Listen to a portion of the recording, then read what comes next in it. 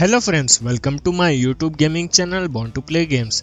So friends, in this particular video I am going to show you how can you fix Hitman 3 connection failed error, unable to connect the Hitman service. So without wasting any time, let's start the video. तो भाई जो offline वाला जो offline online वाला जो system है ना भाई, तो इसका सिर्फ एक ही सॉल्यूशन है, सिंपल सा. You have to go with offline mode in order to play your game, because जो गेम की जो कंपनी है ना भाई, उन्हें नहीं ट्वीट करके बताया है कि अभी उनका काम इस पे चल रहा है और अभी आप ऑनलाइन सर्विस को एक्सेस कर ही नहीं सकते. So you have to wait for it. So you have to play in offline mode until problem will resolve.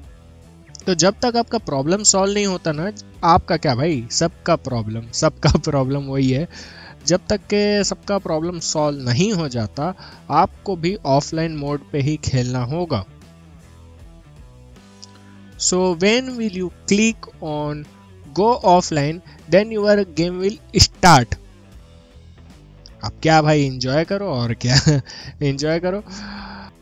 Restart of game will not resolve your problem.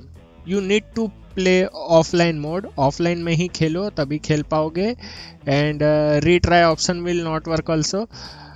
So okay friends, if you got help by this video, then please like, share and subscribe my YouTube gaming channel Born to Play Games. Okay, bye bye.